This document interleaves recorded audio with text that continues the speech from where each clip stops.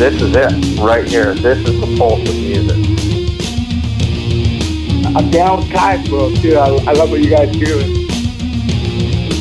Sweet, I will tune in for that for sure. A record that reflected, you know, what I thought we did, and that was make, you know, heavy music. PJ, boy, would I love to have that record released. Live from San Francisco, this is Kyuss World Radio with your host, PJ Boston. Oh my fucking God, are you kidding me? Tonight is the night. And that's right. That's my good friend Lou up in Paradise. And I am your host, PJ Boston, and this is Kyuss World Radio, number 58.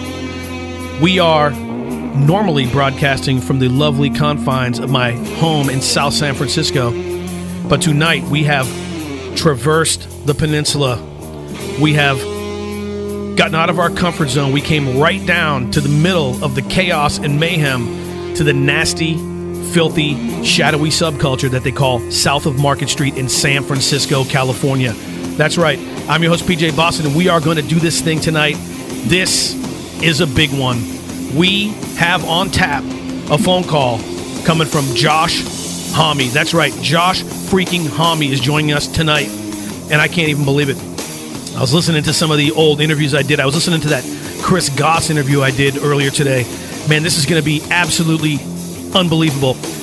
I'm also joined by my good friend, Antho. Antho, get about a fist from that microphone and say, what's up? Yo, what's up? Anthony is in the house. Man, you've never been to the show before, have you? Nope. First time. You played metal in the outside here in the foyer or whatever this is with Jack Chapp, but you've never been in the studio, huh? Nope. Wow. So Anthony is the biggest Queens of the Stone Age fan I know. He's sitting in the house tonight. He's also a new dad. He can't wait to say hi to Josh. I can't wait to say hi to Josh. I want to shout out to Kristen. She's going to make all this happen. But here's what we're going to do. It's the 25th anniversary of And the Circus Leaves Town, one of the greatest albums released ever. Top 25 album in the history of music, period. And we're going to talk to Josh Homme. It's going to be unbelievable. You know how we do it. We're also going to have a little chat with our good friend Nathan Lawver in the second hour.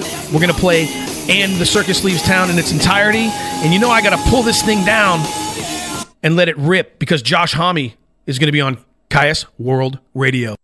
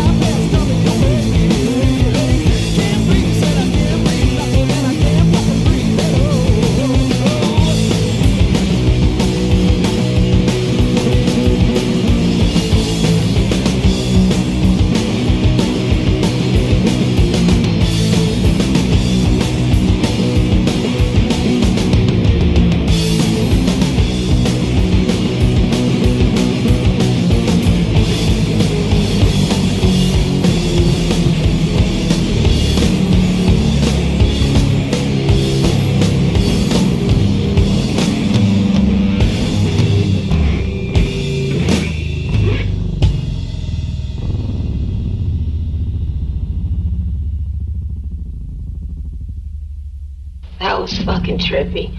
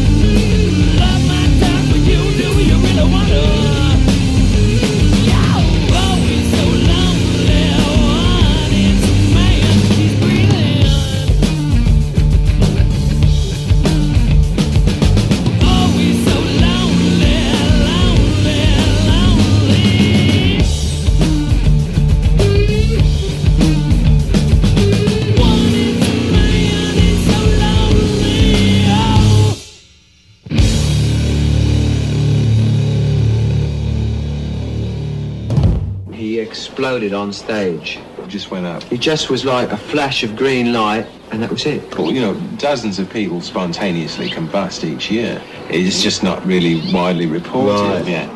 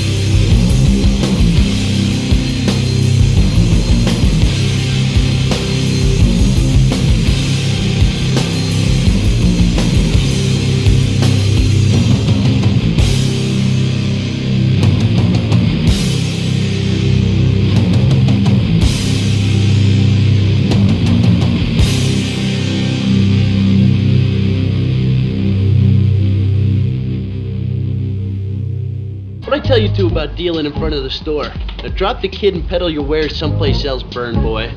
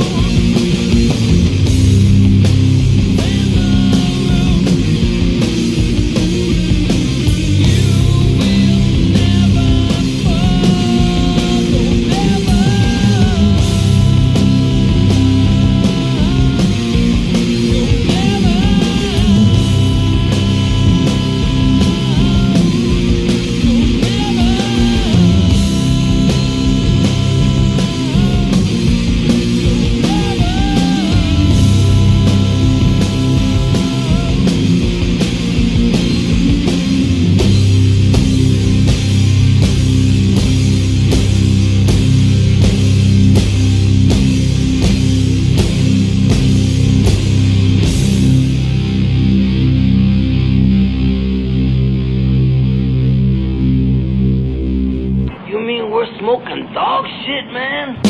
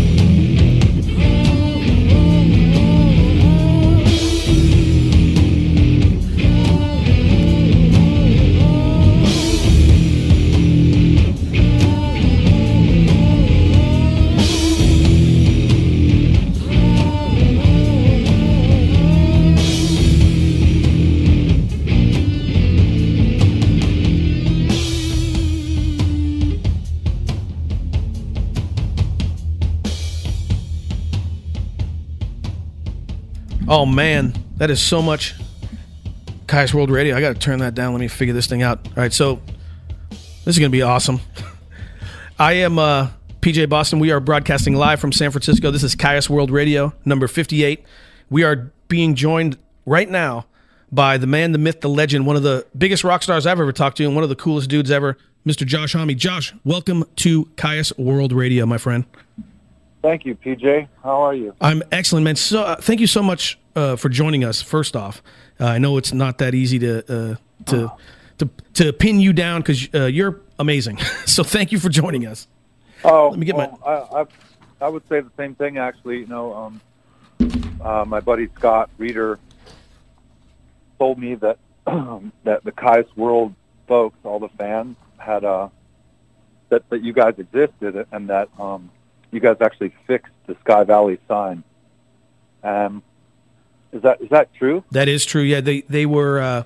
We were planning a big get together during Stoned and Dusted last year. We were going to get together and we were going to see if we could take a big picture at the sign. We've done it a few years in a row now, and some dudes decided they were going to try to wreck our photo op, and they attached the sign to the back of the pickup truck or something, and they tried to rip it out of the ground. But a bunch of Australians were already in town, and a bunch of people, Jason Hall and Daniel Hoffman, and they went and fixed that fucking thing. They had it. It's like stronger now than it ever has been. So, well, you know, every once in a while I run into somebody, and they're like, "We tried to take the sign," or it's really very desert to hook it up to your truck and try to drive away.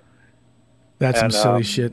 But I just want to tell you and whoever helped and you know, I don't do a lot of social media.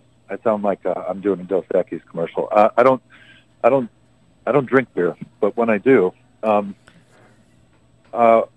finding out that you guys existed really kind of meant the world to me because you know, Kyuss was a band for fans, and there wasn't that many when it existed.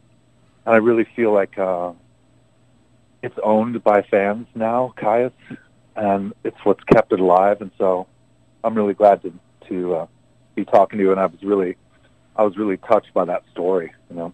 Oh yeah, I mean, how cool is that? They got that thing right back up and running. So now, Josh, tell me, where are you at right now physically? Are you in the desert? Are you in India? Where are you at?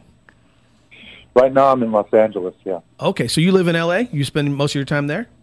I spend most of the time in L.A. You know, once your kids go to school, you kind of live where they go to school. Yeah, that makes sense. Now, how about how you doing with quarantine? We were actually going to try to do this in March, and then the shit hit the fan, and I'm so glad we were able to finally put it together. But how you doing with all this bullshit? You know, I really think that there's a lot of, I suppose it's how you look at it. I'm trying to always look for the silver lining, and in something like this. It's allowed me to spend a lot of time with my family. I'm kind of a workaholic, and it's made me rethink what's important, you know.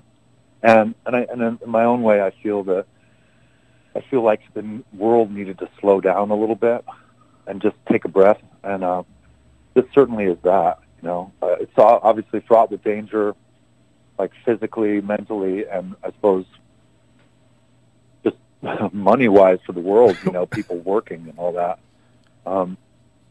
But it's really allowed me to spend time with my family and slow down. And so I've been trying to focus on those things that I like in that realm, you know. How's it been for you?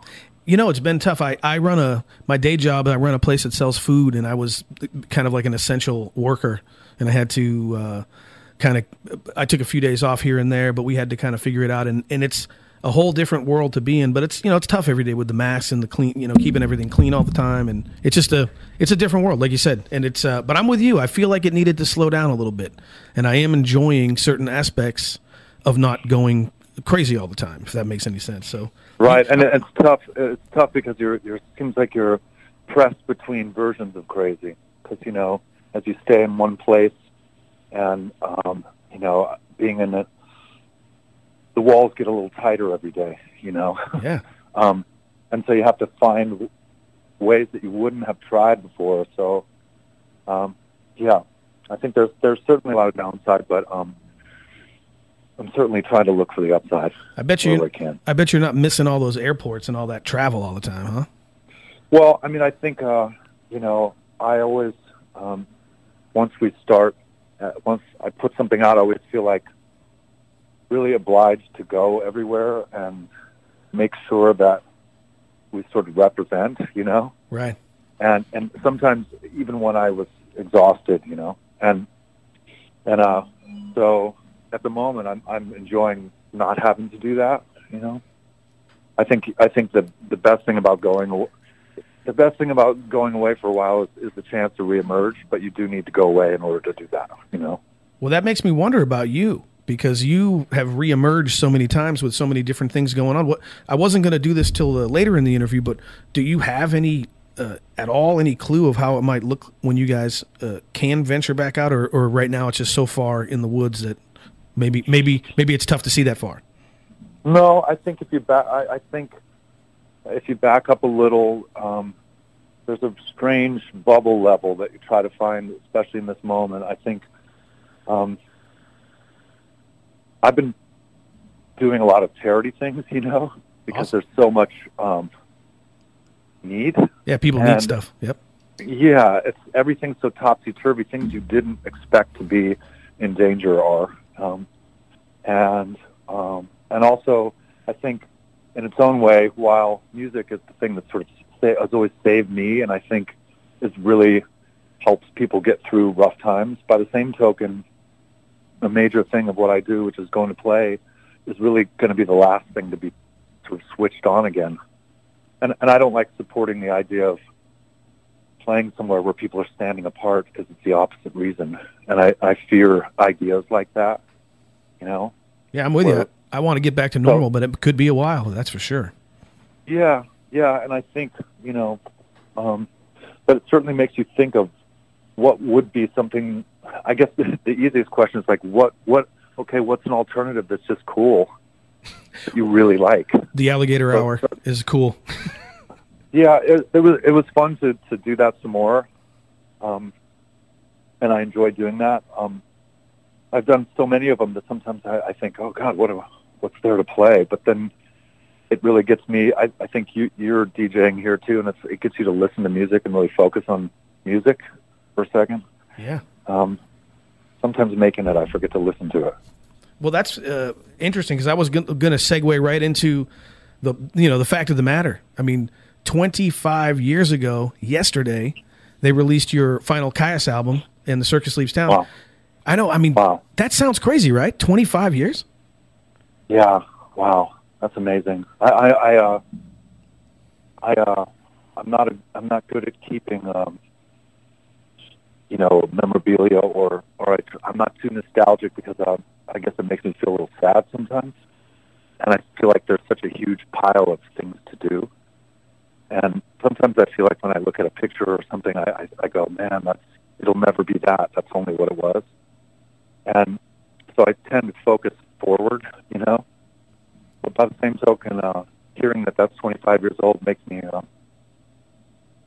makes me happy. Makes me a little bit proud, that I got to do something that long ago, and that I'm not dead yet. Right. Well, and I should shout out Nathan Lawver, the founder of Kyuss World. Everyone knows Nathan. He's always maintained and the Circus Leaves Town is his favorite album of all time. He loves that record. Anthony, my right-hand man, has got his hands in the air. He's a huge and the Circus Leaves Town guy. But man, let me ask you about that album. I'm going to ask you a few questions about that. First off, the name. Was that name chosen because did it seem like Kyuss was coming to an end at that time, or was there another reason, or how'd that name come out? Well, where do I start? Kyuss was started when you're with childhood friends, and as you start to play, you play as the sort of musketeers. You play for each other, and then as you sort of grow, I guess I can only speak for myself, but as you play, you realize the religion of music, and in particular, just the luxury of being where we're from, which we had was not responsible to us. It was already existed, where you had to play. You couldn't, like things like fame or money, they didn't exist. So you never played for that reason. You played for sort of respect and to sound different, and to sort of articulate and play the sonic version of what makes you different, Like if 99% of what we are, you and I are, is the same. That's how we sort of unite together and sort of relate to each other. But there's that 1% that makes you different and that makes me different. And I think early on we were sort of guided that music is about amplifying that 1% that makes you different and trying to find out, how do I sound like unlike anybody else, And I also think we were so young, there's a certain arrogance there and an innocence there where you're playing from such an idealistic perspective, you know. It really was like a religion. By the time we were doing, before we did Circus, after the Sky Valley tour, we were rehearsing 6 days a week for about 8 or 9 hours a day. And we were playing the same songs 5 times in a row, but playing them different all 5 times, trying to figure out how to turn them inside out and make them retain that sense of self, what makes that song, but also be able to jam them and move them around, you know. And it was very intense. It kind of came from that Black Flag SST ethos, you know, that really educated the desert where I'm from. And so, you know, I think the way Brant left Sky Valley was a real shock. And it was very much like the rug being pulled out from under you, you know, because I didn't really understand. And he was never able to make it really clear, because I think it's difficult too, you know, to, when you're young like that, it's like, it's difficult to say, I need to go this direction. And, so when he left, one of the things that he had said was, when he left, he had our manager tell us that he was leaving, right? And so we didn't really get to speak to Brant. And one of the things that he had said was, I think the band should be over, you know? And I really loved Brant, and I think that was like a difficult moment to hear that your friend was gone and that he wasn't explaining why, and that he thought it should be over, you know what I mean? And one aspect that I always agreed with is that bands, especially at that time, I was adamant, like, bands shouldn't go on too long.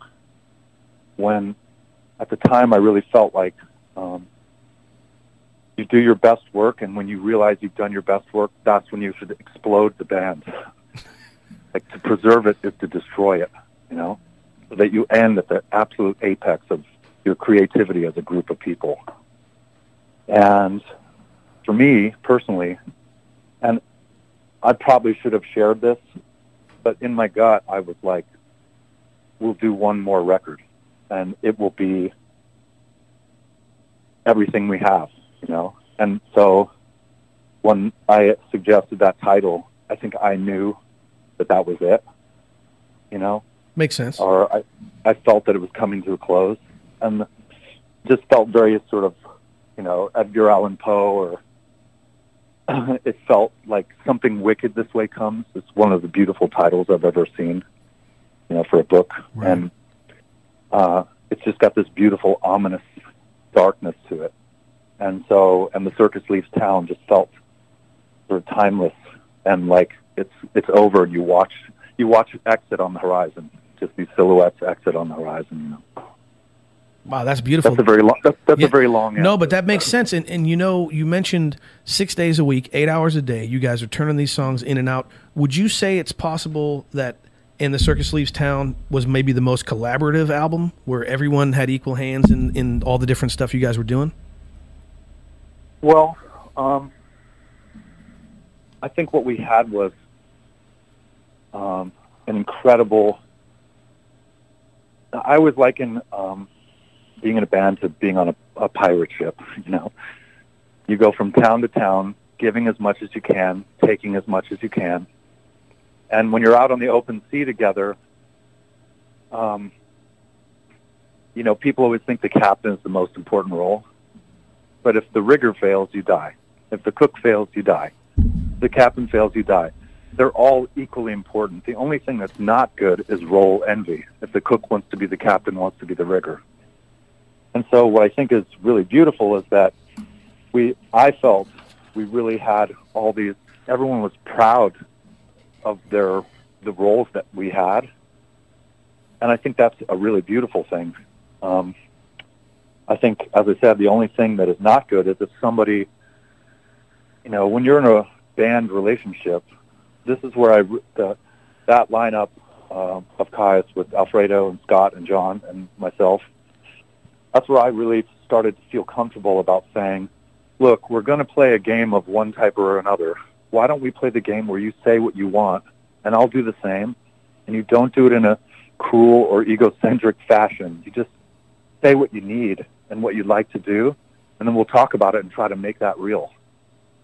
And collaboration really should be moving at the speed of inspiration, because who's to say if somebody has 10 ideas, but somebody else steps in and has one idea that makes it just explode into light, you know?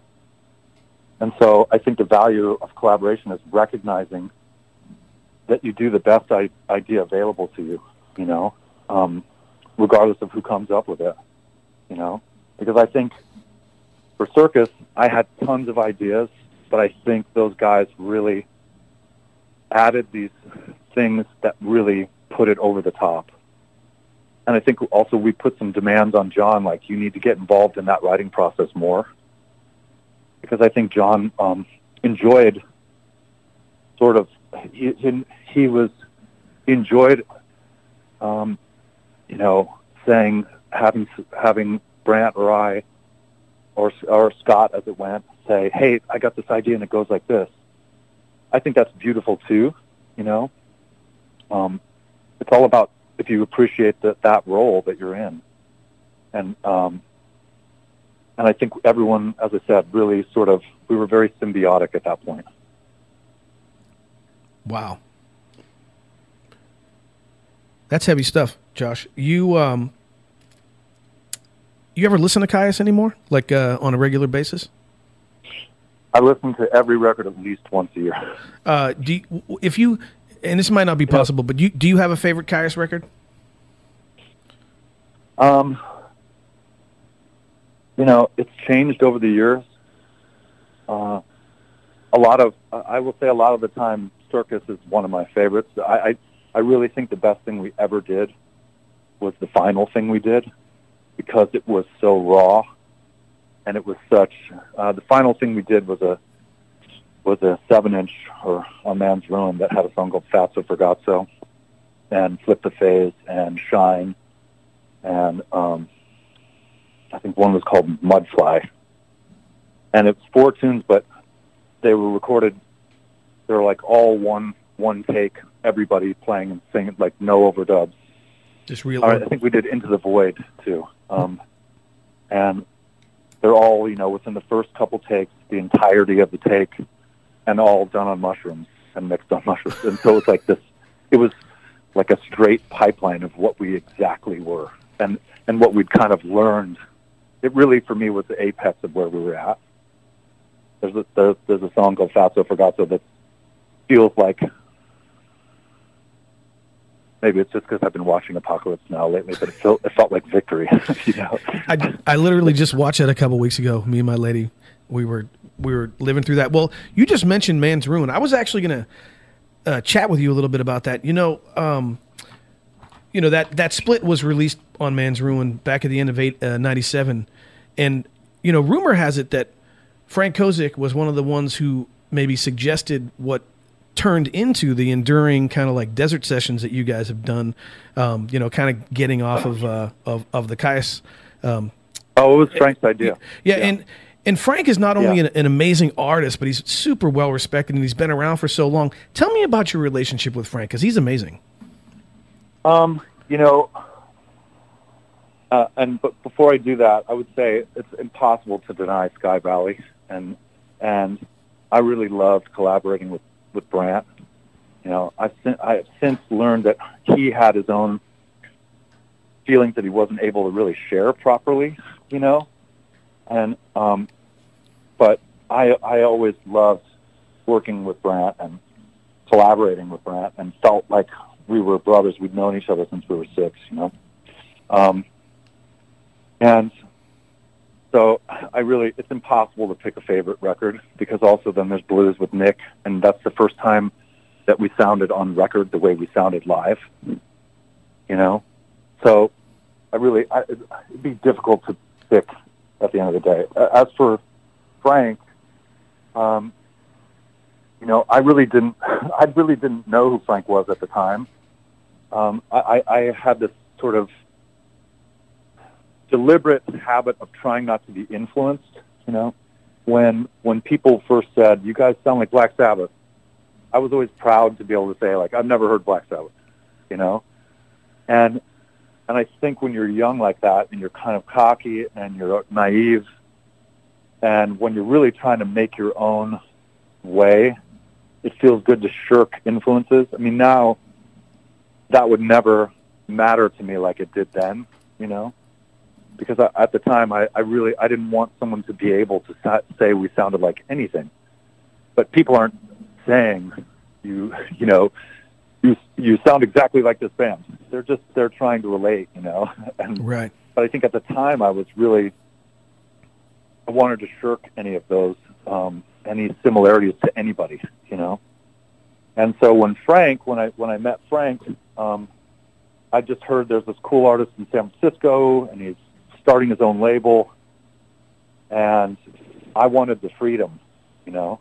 I wanted to be able to, so much of the time, when Kyuss was playing, we really weren't liked by that many fans, or like dealing with record labels like Elektra and all this stuff was impossible, because I think if you're going to do something that's a little different, and you present that idea to some people, you present that idea, 9 out of 10 people are going to think it's terrible, the idea, especially without hearing it, you know. And I would always think, yeah, because it's a different idea, you know.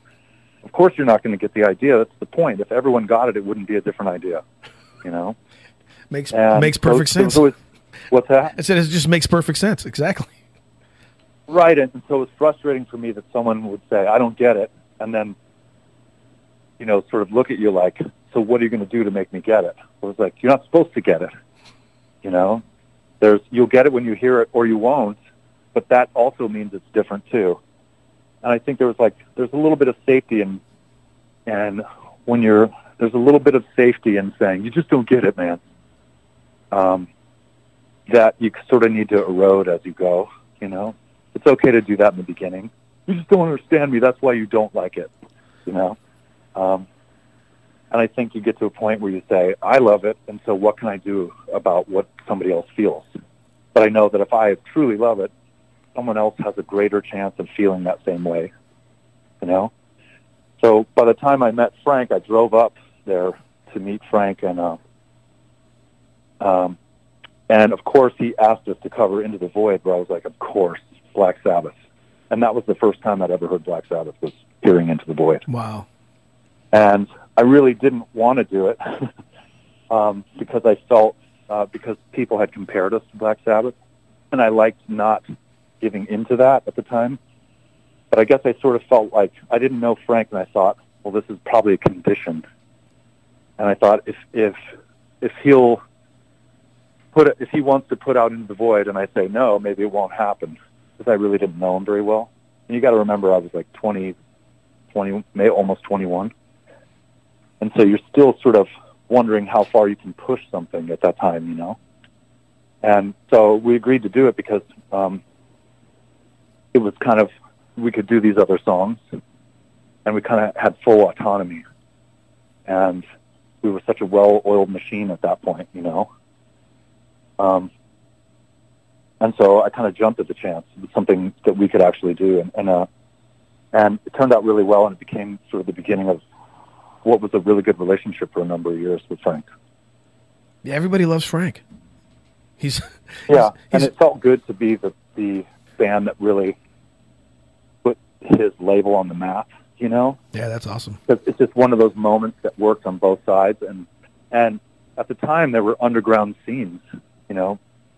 Nowadays it's extremely difficult because, you know, of everything being online. People revel in ruining secret by telling, you know. Right.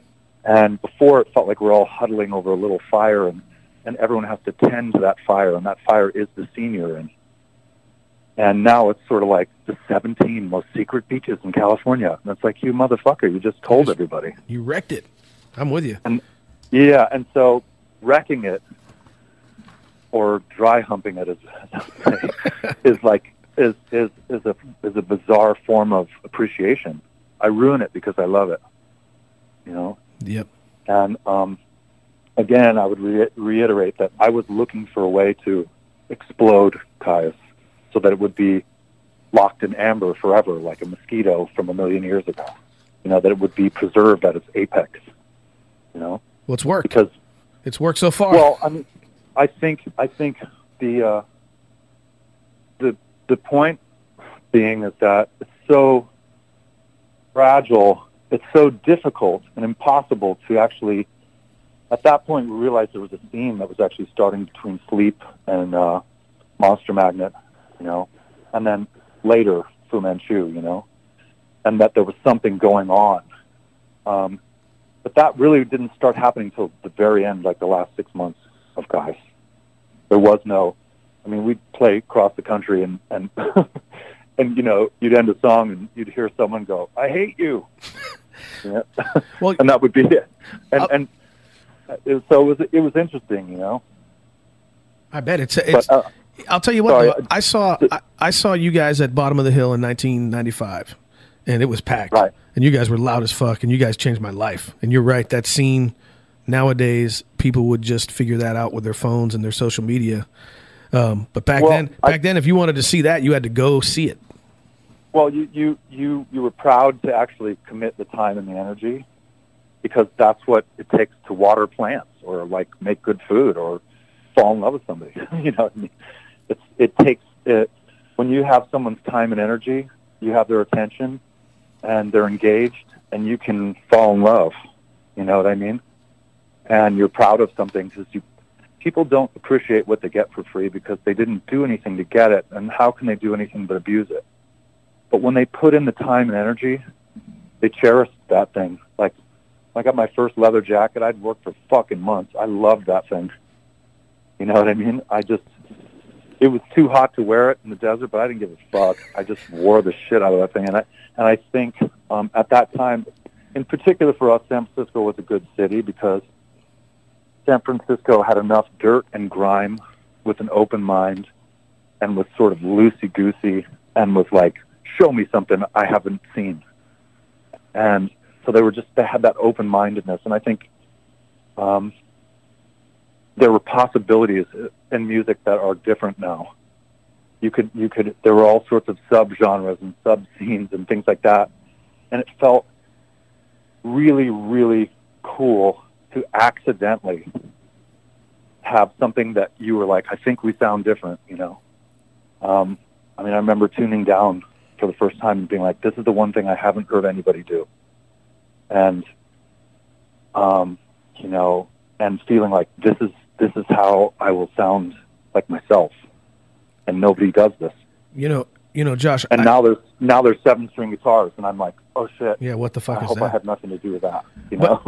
But that's interesting because I did want to ask you about that. We had the 25th anniversary of Sky Valley a couple years back, and we had talked to last year. We had talked to Chris Goss, and right. He laid out this whole eloquent, beautiful scene where he met you guys for the first time, and he talked about how his wife had been playing him this tape that she had of some demos or something you guys had.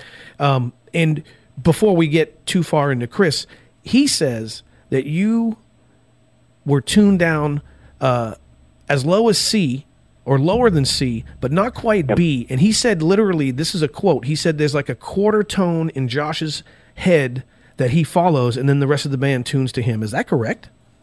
No tuners, no nothing? It's like everyone was working class, and if you wanted a tuner, you had to buy one, and you had to go to work and get a job. But buying amps and it's like, so I was like, I'll take the strings to flappy, and then I'll go up till it feels right on my right hand, and that's where we'll sit. And it's somewhere hovering around B. And wow. It's like maybe 25 cents off. But we didn't have tuners, so it's always wiggling and adjusting. And then everyone tuned. Every Kyuss show started with me tuning, then Chris or Nick tuning to me, and then we play. Wow. And, that epiphany of saying, I went away for the summer, and, we're talking like I'm 13 years old here, And I remember being like, feeling like in my heart and in my gut what I wanted to hear was like whoa, whoa, whoa, whoa. This thing that almost sounds like it's far away and on the other side of a wall, you know, just this low rumbling machine. And, you know, for me, visualization is a lot. It means a lot. Like that notion of looking at the desert over at a hill, and here they come, the silhouettes over the crest of the horizon. Like I want to sound like that looks in my mind, you know. And tuning down, discovering, like realizing, because I only had polka guitar lessons. It's like nowhere to start for rock and roll. Right. Drop tune Although polka. I've incorporated polka into everything. It's like you hear No One Knows or things like that, and it's polka. That's you know? funny. I mean, essentially, it's like boom, boom, you know. Right. But realizing when someone tells you it's a rule because they're hiding something, and they don't want you to do what's on the other side of that wall.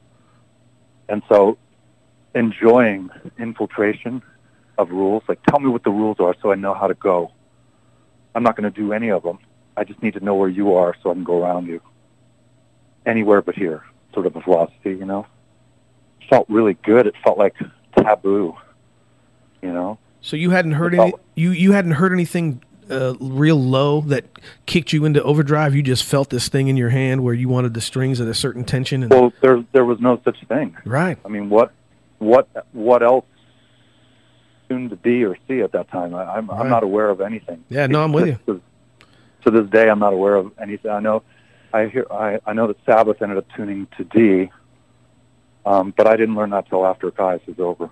Yeah, Neil Young used to do some D. Some people did, but yeah, that's. I'm sure. Yeah. I'm sure there's all kinds of evidence of someone dropping the low string or an open chord, and I'm certainly not saying that no one has ever played around like that. Yeah, but no one knew that. No one ever made it sound like you guys. That's for sure. That was the thing. Is like, for a moment we wore our influences on our sleeves. I was so into the Misfits and the melody and the difference of it, and that first Danzig record there was no punk rock anymore. It was like they looked like thugs in the cover of that first record, you know, like street hoodlums. And so I think when you're 16, you wear your influences on your sleeve, right? Yeah. And so the worst thing that could ever happen in the desert happened. Because when we were 14 and we were in Katzenjammer and it was tuned down a little bit, or no, it was regular tuning. And then I came back to the summer and we were looking for a name and things had changed. And I said to Brant, like, I got this thing, man. And, you know, something happened where people in the desert, they don't pay for music, so instead of booing or something, you hear nothing when the song is over, like crickets, and it's your friends. So it's the worst feeling of all time. Or if someone says, you guys sound like this, and I remember saying, I'll never let anyone say we sound like anything ever again, because it hurt at the time when you're 16. You sort of let that go as time goes on, but in that moment, that's the fuel you run your tank on. That's what I did. And so it was like we dropped down and also just trying to sound heavy and different than the other bands in the desert outside. Outside, the sound isn't bouncing off of anything. It's just going and going and going. You know, 5 miles away, you hear the band because the sound's coming right at you. And so how do you sound big in an environment where there's no echo? That, you know, that's not contained like a big speaker box. And that was the way. Just drop that shit down. That makes sense. You know, when I was talking to Chris Goss about Sky Valley, and we were talking about the first time that he ran into you guys in L.A. and when he knew that he needed to try to get you guys, you know, working with him, and when he brought you to Sound City and all that, he mentioned in passing that he thought it was possible that your dad might have introduced you to one of the discs of the Master of Reality, one of the first albums that they had or whatever. Do you recall any of that? Did your dad turn you on to Masters of Reality? No. You know, I knew his wife, Cynthia, because she worked with this guy that was helping manage us. They worked at Warner Chappell Publishing. And, you know, at that time you have a music business job that was like working in the office that wasn't sort of high up, but everyone was always scouting around for bands, you know? I mean, that was part of the thing. It was a way for, in that environment that they were working in, to sort of jump up by finding somebody. And Cynthia was just a rocker all through and through. And she was married to Chris, and so I guess Ron, his name is Ron Crown, he turned on Cynthia to what was our first record, Wretch, which was really a compilation of demos. And we'd had a lot of trouble recording because we'd go record and you go in the studio and someone says, you can't use bass cabinets and bass heads for amps. You can't tune down that low. You can't. It was just, you can't. It was like, this isn't right. And when you're 16, you're like, fuck. Like, what do you mean? What are we going to do? Right. You know, you kind of accidentally treat them like your parents or some other authority figure. You have to grow through that shit. And so we'd never been allowed to record as we sounded until Blues for the Red Sun. So I met Chris. We had a terrible habit of, if someone in L.A. would give a shit, we'd fight them, you know. And which is stupid, but, you know, when you're 16, 17, 18, in the Des, you know, that's, if someone said something, you fought them. You didn't talk back and forth, you know. And so we played at this place called the Opium Den, and it's a really little place for a record release party for this band Fear of God. And they played for a really long time. It was their record release party, but we were sort of insulted by that. And, you know, I used to make fake IDs, so we were hanging out in this bar, but we're only 16, 17 years old. And we were getting drunk, as 17-year-olds do, like, foolishly. And so they played for so long that we kind of, when we got on stage, we talked a little shit and then ended up beating up this band, you know, during the show. And that's how I met Chris. That is awesome. He watched us, like, mop the floor with his band, you know. And, you know, it's funny now, and it was funny then, but it's not, it's acting like a bunch of blockheads is not the way to go through life. So. Well, it is if you're meeting Chris Goss. That's pretty cool. Well, you know, I think we had an extreme distaste for L.A., and we were young with chips on our shoulders, and people outside of, in our hometown, people dug us, and we'd leave, and people would be like, what the fuck is this? It's too low, it's too this, it's too that. You got a chip on your shoulder, and if you're drinking on a Thursday night at 17, when you should be, you know, going to school the next day, and someone says something to you, if you're from my hometown, you just deck them, you know. That is so old school. That's awesome. Yeah, it is what it is, you know. Well, you know, Josh, your sound, your heavy down-tuned sound and your equipment is like legendary, and we could spend an hour talking about all your rig and all that stuff and everything. But I do have one question about your stuff. When I saw you were playing an Ultra GP, and yeah. I know that was, you know, we all know the history of that. There's only a couple hundred of them on the planet. They only made a few of them. My question is, where'd you get your hands on that Ultra GP, and like, how'd you end up playing that thing? What was the story with that? Every summer since I was a little boy, the day school would get out, I would get picked up, and we would drive to northern Idaho, and we would stay there in the woods in a little town called Sandpoint, which is only about 3,000 people on this Lake Pondere, and stay there, and we would drive home, and I'd get home like a day or two before school started again. You know, as a little kid.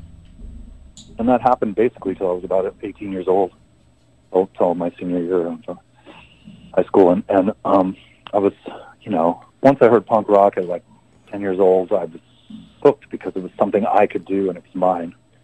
It was something I felt an ownership of and a kinship of, and like I understood it, and I felt like it understood me.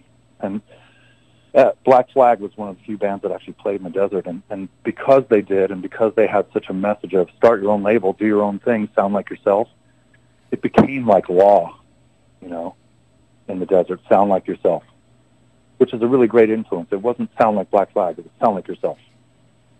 And really, that was really propagated by a guy named Boomer, Mario Wally. He is responsible for the desert sound. He is the one that sort of gently, lovingly pushed this mandate. Like, it's like, I'm putting it into law, but I'm doing it with such a gentle hand. And he's the one that encouraged us when I was like 13 playing at his house. Yeah, everyone hated it, and he was like, "No, you're doing your thing. Do your thing," which is such a gift to receive from somebody when you're that young. And I loved Greg Ginn so much. His style was just impossible, and he had that Dan Armstrong guitar, and it was his, and you knew it. And if you said Dan Armstrong, anyone would say Greg Ginn, and you watched this guitar disintegrate over time. It ended up needing to be taped, and over the years, it's just like disintegrating, but it was his. And so I went to this music store that sold vinyl in Sandpoint, Idaho. And there was a banjo, an acoustic guitar, and that Ovation. And I just wanted a guitar that was shaped cool that I knew nobody else had. And this guitar happened to be that. It wasn't for any other reason at all. It's not because I knew anything. It's not because I had some kind of any other idea. It's just I knew here's a guitar I've never seen that's not that's sort of off-brand.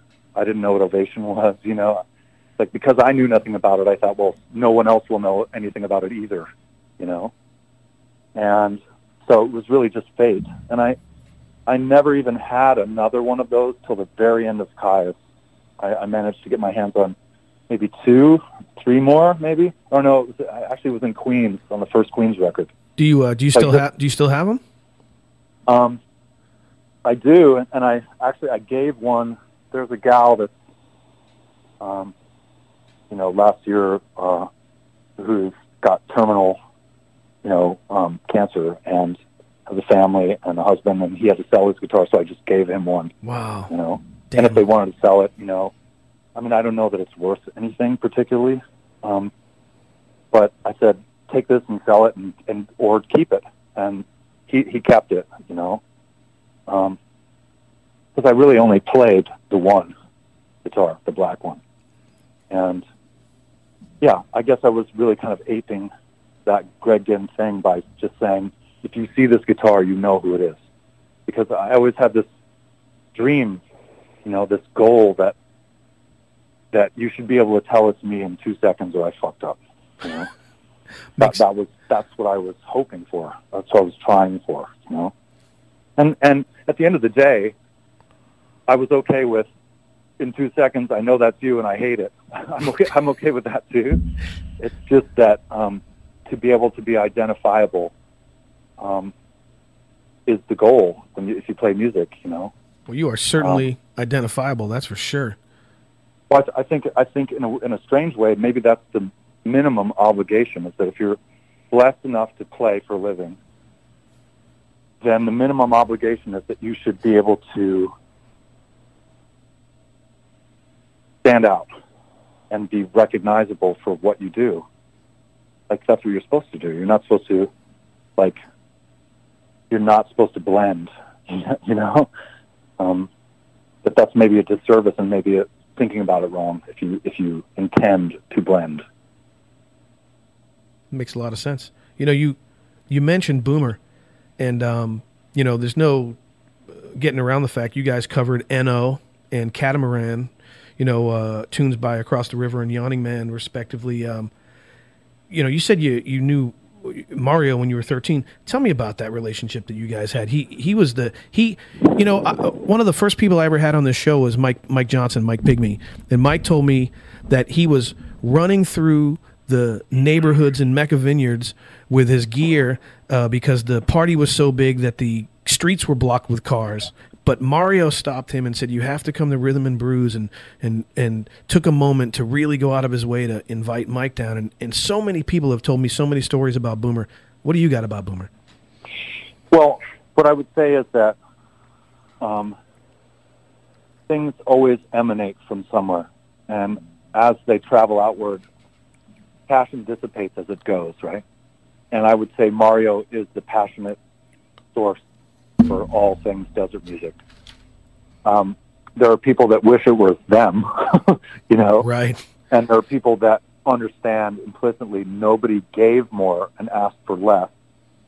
Nobody gave more and took less, even though Mario should have gotten more, I think, as I said, people don't appreciate what they get for free, and Mario gave freely. And even when he opened up Rhythm and Blues, Kyuss would play there because it was such an audacious ask. Go to, people don't have money in the desert to like go see a live band on a Tuesday, you know what I mean? Right. Or 5 nights a week. It's just not happening. And so Kyuss would play there if things seemed like they were in trouble, because I knew what he was trying to do. And, people would try to skip on the tab that were his friends. You know what I mean? Jesus. So you're like, dude, he's doing this thing for you. What's your problem? I think in the Des, there's always been this, what I call punk rock guilt, which is like, do well, but don't do too well. Right.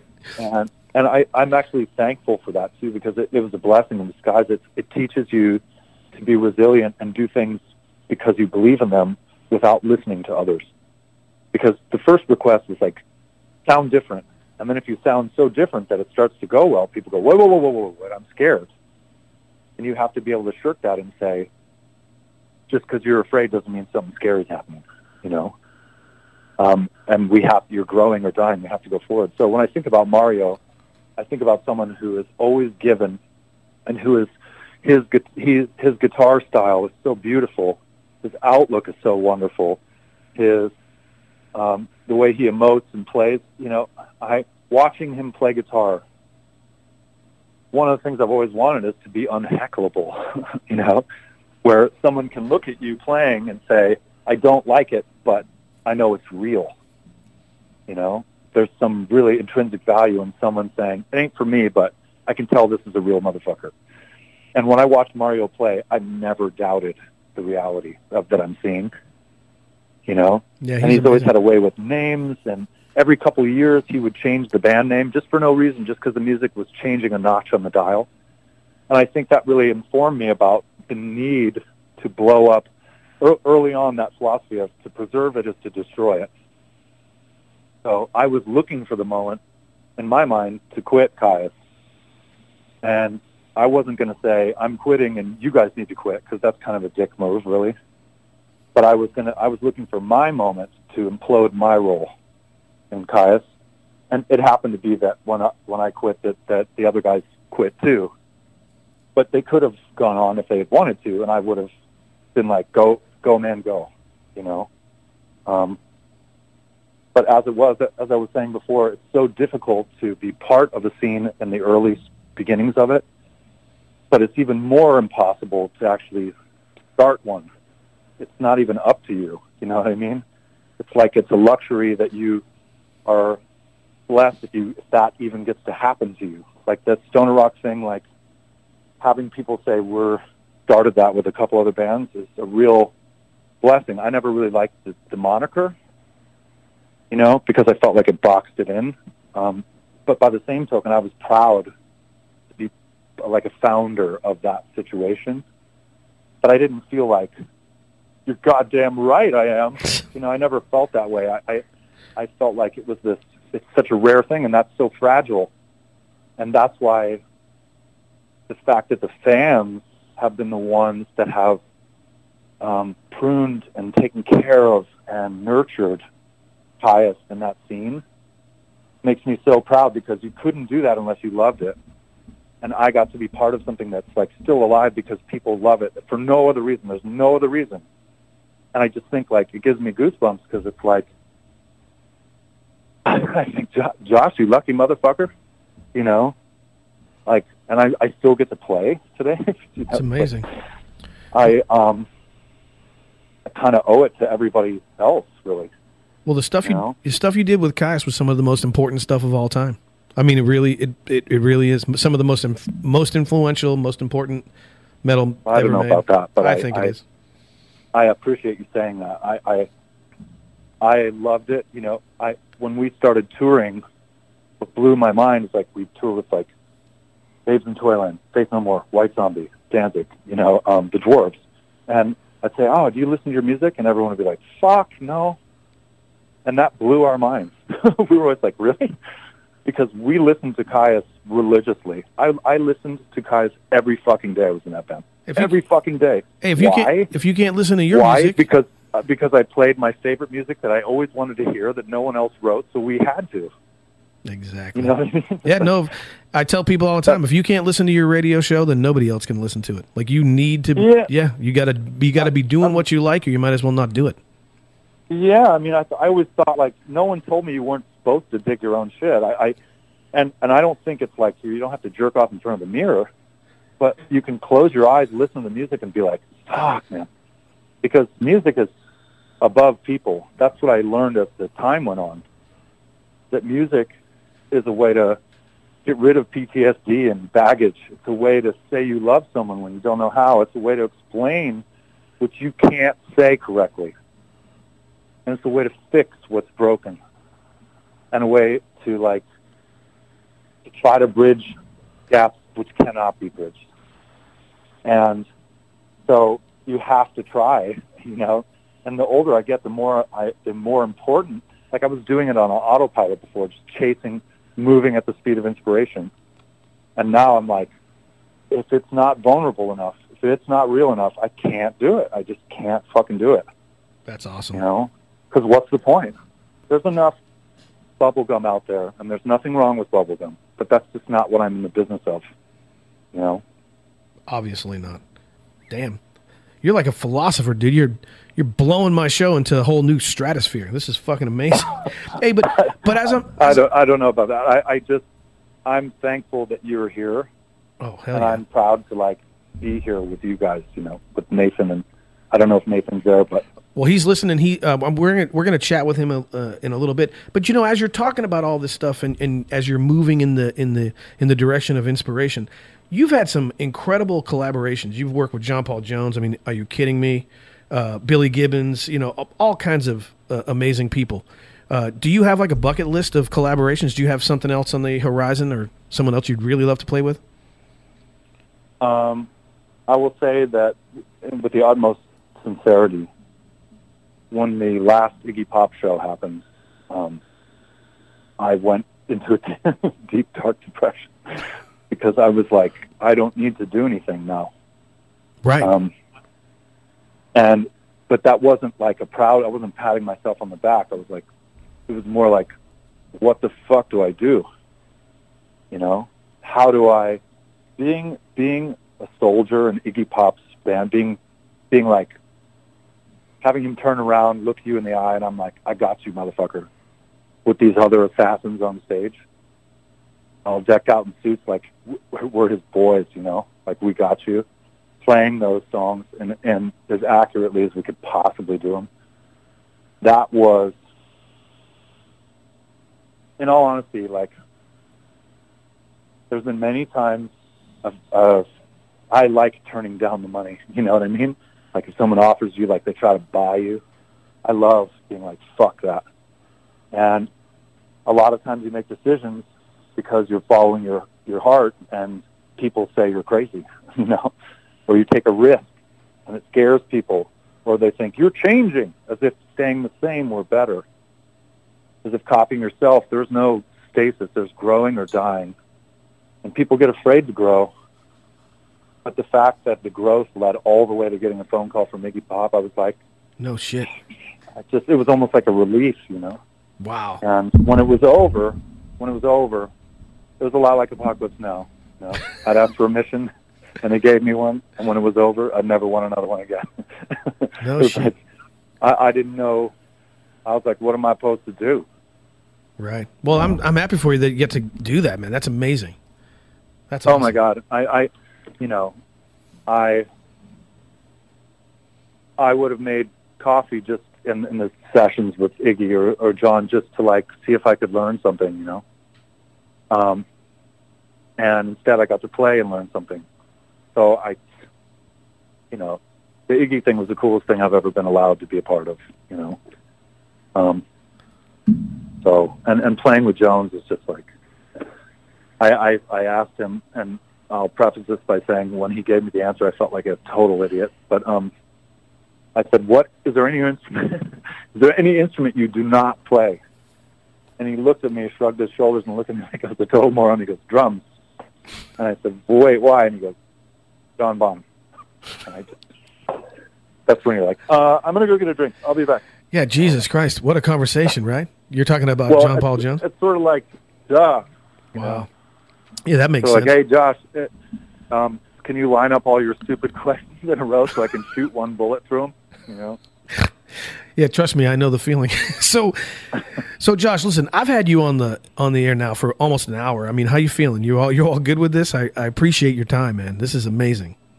Look, I'm happy to be here, and if there's something you wanted to ask, I'm here. Well, here's what I'm going to do. I got to get to try to. I'm going to run out of time. I don't think I'm going to get to the whole rest of the "In the Circus Leaves Town" album, but Black Sabbath had an incredible reunion back in 1999, and they did amazing things with it. They sold out stadiums all around the world. They went crazy, and I know that you had a chat with Dean Delray, and you mentioned that Led Zeppelin. They had that, celebration day where they reunited once, and they kind of did it right. You know what I mean? Seriously, would you consider some type of maybe a one-off or maybe a tour or something, some sort of Kyuss reunion where you guys get it all back together and try it again, even if it's just for one time? Well, my philosophy has always been never do a reunion, never do a sequel. It's not what it was. It's what it is. And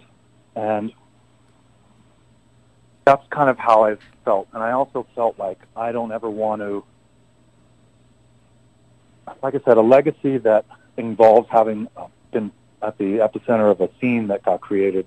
It's so fragile. It's like an ice sculpture. And I don't want to be a blow dryer on that thing,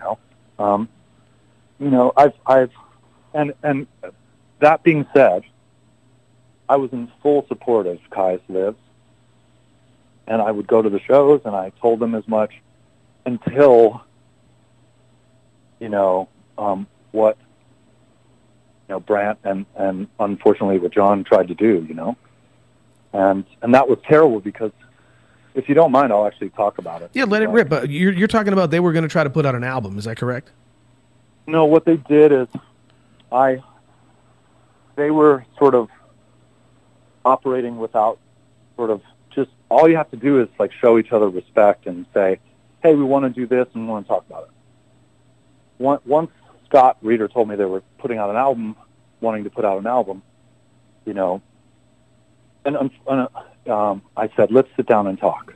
So Scott and I went and talked to John and Brant. When we had this discussion, I said, it wasn't Brant, it was just John, because, the band as it is, Brant had quit, and so he wasn't part of that where it was when it stopped. Okay, that makes sense. Scott and John.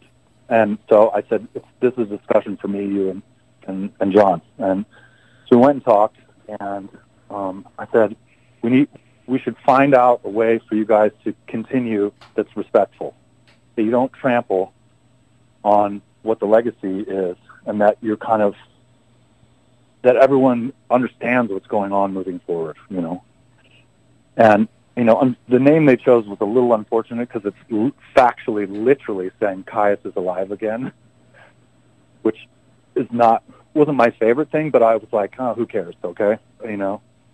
But they were, unbeknownst to me and Scott during that meeting, they'd already applied for a trademark to steal the name away, to take the name Kyuss. So I'm sitting there talking to these guys in good faith and their managers, and they'd already applied, and you have like 20 days to object to the application. And so the notion that I'm sitting there talking and that they are talking in good faith about how they could continue, but meanwhile, at that exact moment in another room somewhere, they're applying to take the trademark for the name Kyuss, so we wouldn't own it anymore. It would go, John and Brant would own it. You know what I mean? And so John felt like he was robbing himself or something, you know what I mean? And that's just not right. I don't play that way. And it also meant that they couldn't be trusted to be honest, because I'm sitting there in the room, and instead of telling you that, it's like being stabbed in the back, essentially, I can see how you'd be upset about that, that's for sure. Well, I just was like, there's no choice but to actually take action here, because you can't sit down and say, well, let's talk about this, because now you've told me that I may say something to you with my right hand, but my left hand might be stabbing you in the back. It made it impossible to trust what was going on, you know? And Scott and I both were like, Jesus. And there's only 3 people, me, John, and Scott. It was like, John, what are you doing? You're taking this name with, you're allowing you and Brant to take the name from you and me and Scott. And here I was, like, sort of, like, you know, I suppose at the end of the day they did need a blessing, but I was giving it to them, you know what I mean? Like, go. I want those guys to do well. And they were playing Kyuss music for a generation that had only heard of it and never heard it. You know, I didn't see the harm in that. But trying to usurp it and take it away was just like dirty pool, you know? 2 separate things. And the problem with all that stuff is that in a lawsuit or something like that, everyone loses. Everyone looks bad. People that have loved Kyuss for so long go, fuck these guys. You know what I mean? And that's terrible. That's why I say it's so fragile. That's why I say I've always wanted to err on the side of don't finger bang the ice sculpture. It's going to break. You know? Makes all the sense. If you don't touch it, it's just classic. But you don't punctuate the end of a band with a lawsuit. You know what I mean? Right. Or, like, those things are tragic. And they're awful. And then they lost because, of course, you lose when you're trying to do something like that. You know what I mean? Yeah, that makes sense. But that damage is awful, you know? And so to be honest with you and to answer your question, there have been times I've thought it cannot end that way. And the only real way to end it correctly now would be to play. I agree. And because they sort of perverted the punctuation and they knocked a wing off this beautiful dragon of an ice sculpture. And the only way to put a motherfucking wing back on would be to go, whoa, whoa, whoa. Let's do it. But, you know, so, you know, I have thought about this, especially in the last year. I've thought to do something special and, like, you know, even to make up for what that mistake of Brant and unfortunately John, like, to make up for it is like play and fucking give all the money away. You know what I mean? Like, play for the fans, like, play for, like, cover your costs and, like, make it $5 or, you know, figure out a way to be like, this is how the punctuation will end the sentence of this band, you know? Because it was never about money. It never was about money. It never was about fame. And when it felt like that was the move they were making, I was so sad, you know? No, it makes sense, man. I heard you on an interview one time, and you said, if you ever expect anything out of playing music, then you expect too much. And I can feel that in your voice right now. Like, exactly. Let's get this thing together. Let's make a huge reunion. Let's make it happen one time. Give all the money away. Make people happy, and fucking rebuild that ice sculpture. Like, make it happen. Yeah, don't do it. Don't let them get to you and fill your head with pollution. You know what I mean? Yep. Like, for what? For $5? For $20? For 100,000 or $1 million? But what does it matter? You know?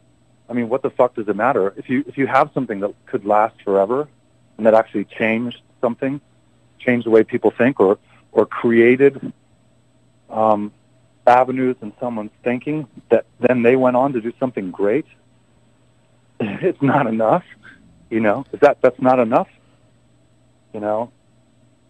I have thought about that a lot in the last year or so, you know, year and a half. And, I mean, maybe. I'm, you know, I've already told you that it's traditionally my thought that never do a sequel, never do a reunion. And in order to make a band that could change so much that you never needed to break it up, that's how I got to Queens. Like, make a band that's anything, like Ween.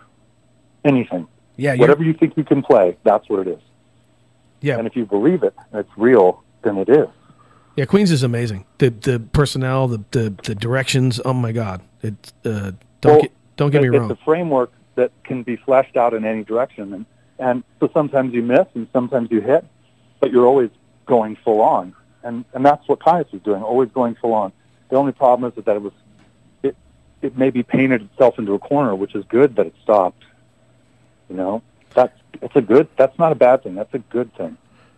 You know, but I understand the question that's being, shouldn't it, you know, breach the surface one more time? I think so. And I'm starting to think that maybe it should. Well, I think you're right. And you know, if I'm right, you're 47 right now, right? I are. I just turned 50 in January. We are not getting any younger. Oh, happy birthday! Thank you, but we're not getting any younger, man. Yeah, maybe. Well, that's fine. That's fine. The key is to not get any dumber. Josh, you have basically just provided me with the greatest interview that I've ever been able to do, and I just want to thank you. Is there anything you want to chat about? Is there anything you want to talk about before I let you go? I've had you on the phone now for well over an hour. So what do you got going on? No, I just, again, I feel really privileged that you guys exist, and I want to say thank you. And, you know, there's a lot to talk about the circus, but maybe someday we should talk again. I'd love to chat with you again, Josh. Definitely. And I definitely have to mention Nathan. Nathan is the driving force behind Kyuss World, and he is a lot like Mario, where he just keeps giving out, just giving and giving and giving. He's got so much like love and so much positive energy that it's really making a difference in this little community we have. So I can only imagine that's why you're here tonight with me. So thank you. I'm here directly because of the work that he's done, and I'm here because of the tending to the garden that is crucial to have something beautiful, and because of my appreciation of what you guys have done. And so I would just say thank you. Well, thank you.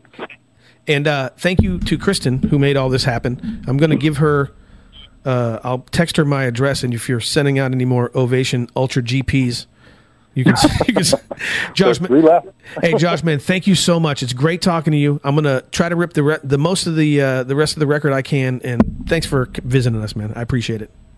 You got it. Thank you so much. No Have problem. A great day. Ladies and gentlemen, Bye. Josh Homme from Kyuss World Radio.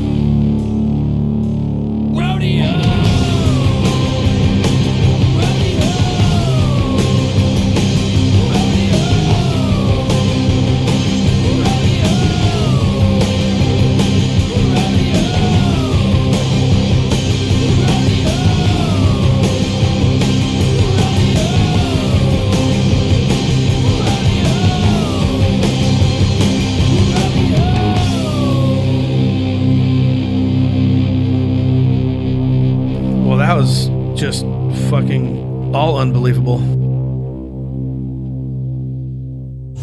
Hey, this is Nick Oliveri, and you're listening to PJ Boston on Kyuss World Radio.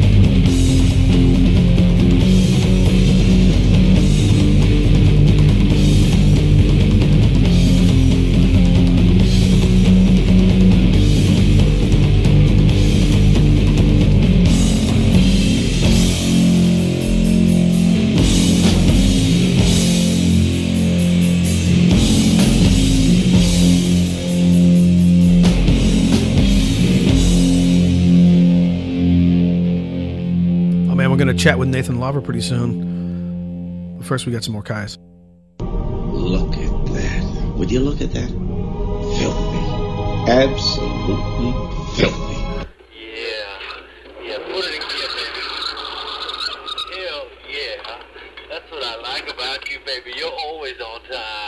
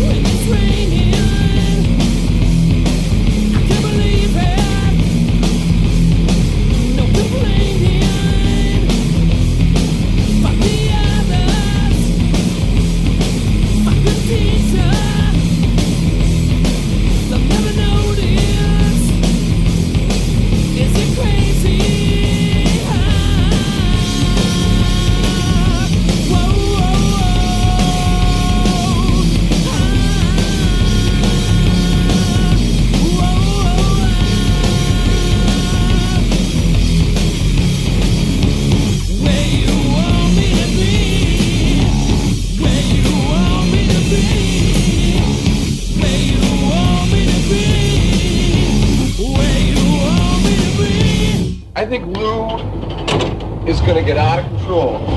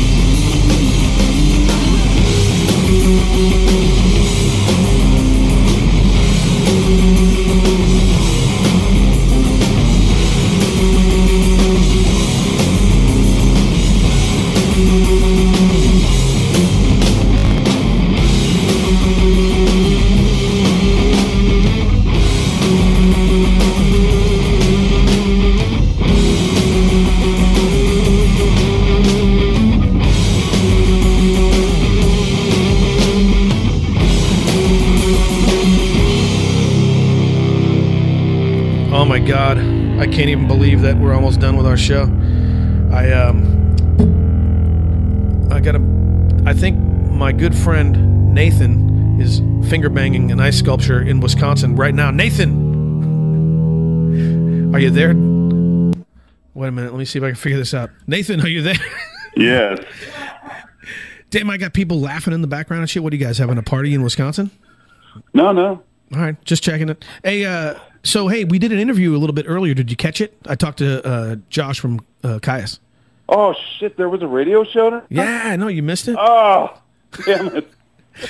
No, man, what do you think of all that, Nathan? Oh, that was awesome, PJ boy. That was really, I don't know, how do I even talk? No. You know what? It's about journalism, man. It's about, I got to admit, I take a little page of Joe Rogan's thing. Like, let's not rush through this. Let's not play commercials. Let's not change the subject. Let's dig in, see what we got. It was amazing. Honestly, you did a great job, PJ. Thank you. I'm really super stoked for this. I mean, just to have Josh on the show was amazing. But then the content of the interview, and he was just willing to talk about anything. He's super. That was amazing. Yeah, really, it was. Yeah, it was really great, very thoughtful, and it was really nice to hear him talk about all the different the people that we've already talked to, and all the it's like to hear the reverence he has for Chris Goss and for Mario and for some of the guys in the desert scene. It's great, and I love the fact that he's at a spot right now where he thinks, you know what, maybe the best thing would be a nice fat set of Kyuss live somewhere. So yeah, and I like the way that he put it too. Not the finger banging, the ice sculpture thing, but right. Just that would be the best way to end it. Right. I don't think that any of those guys hate each other. You know what I mean? I think that they were young and they're doing their thing and they're just all artists and they're amazing, and all of them have been so generous with us and everything. I don't know. I feel like now's the time. Maybe it's coming. And, everyone has been really great about doing this show and about Kyuss World in general. Everyone has really taken us under their wing. And, I'm speechless, honestly. Clearly. PJ. Yeah, no, it's got a lot of attention on social media, I'll tell you that. So it was a pretty nerve-wracking interview for me, just because I've never talked to someone as big of a rock star as that. But he made it easy. He made it easy. Exactly. He